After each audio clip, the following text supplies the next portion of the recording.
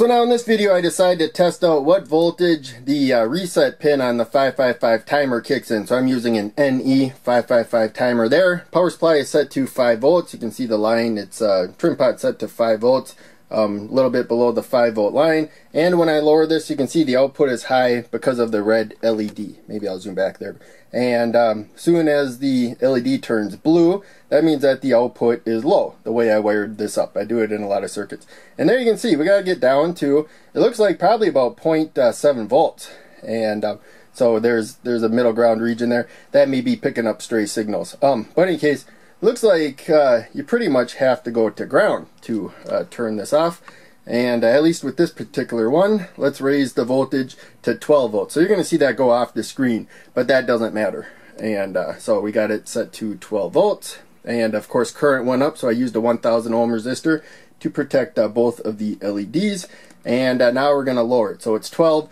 Now it's, what is, I think that's 7, 6, 5, 4, 3, 2, 1, and it still hasn't gone. So it looks like it's probably about a diode drop more than ground right there that you have to deal with down to ground. So you really have to, at least for this particular 555 timer, this went dark because it's on a battery. But in any case, looks like with this particular 555 timer, you can pretty much count on actually going to ground at the reset in order to reset it and set the output low and hold it there.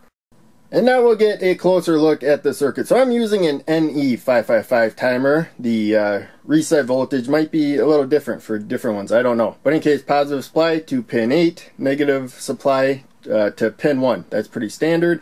I have 5 volts right now. The trigger pin, you see in a lot of circuits, we're not using it in this. We could prevent it from doing anything by tying it low, but we're not going to worry about that. So with pin 2, held low, so that's less than 1/3 supply voltage. That's the voltage it works with. Tying it low means it wants to keep the output high at all times, which means we have the positive supply coming, although you lose probably about a volt right there. But you can see that goes to long lead the anode, short lead the cathode heads to ground. The red LED is lit up, well the output is high.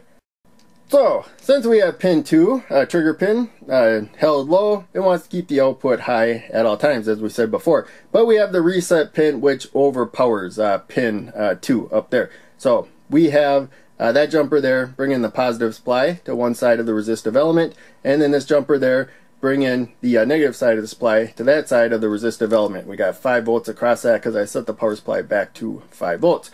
This is a wiper where the arrow is pointing. It connects to that resistive element. So now it's somewhere around 2.5 volts, 2.1, whatever. And now we have a low enough voltage, probably less than 0.7 volts from the look of the oscilloscope. But in any case, now the output is low. So this is more powerful. That always wants to hold the output high, but reset pin always overpowers the trigger pin. Something to remember.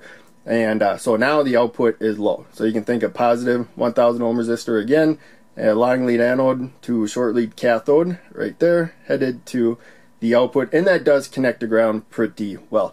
So in any case, most of that is just basic 555 timer stuff. I thought I would review it for those not used to it. I got a lot more detailed videos, so look for those if you want those. Thanks for watching.